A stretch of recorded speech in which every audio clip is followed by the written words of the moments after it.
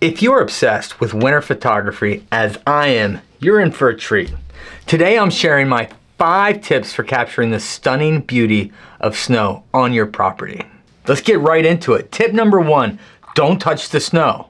I know it's tempting to clear it away, but trust me, the untouched snow adds so much character. It's like nature's own version of Photoshop, giving everything a cozy winter touch. So embrace the chill and capture those frozen moments. Moving on to tip 2.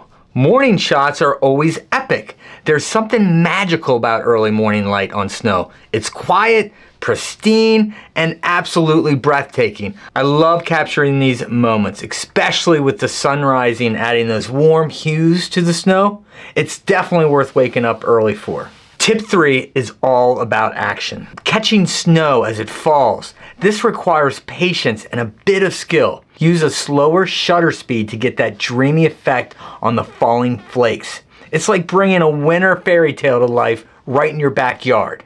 Tip 4, focus on snow-covered amenities. Your pool, patio, even the hot tub can look magical under a layer of snow. I try to capture each element, transforming my backyard into a cozy winter scene. It's all about showcasing the beauty of winter at home. And finally, tip 5, if you're looking to market your property, nothing beats a snowy backdrop. Capture your home looking like a winter retreat, add in some lifestyle elements, and share it online. It's a fantastic way to showcase the charm of your vacation home in winter. Use people. Find some friends, your family members. Get them out playing in the snow. Have a snowball fight. Make angels in the snow. Sit around the fireplace. Just get out there and film yourself, your family, or your friends. Trust me, it's great. And there you have it.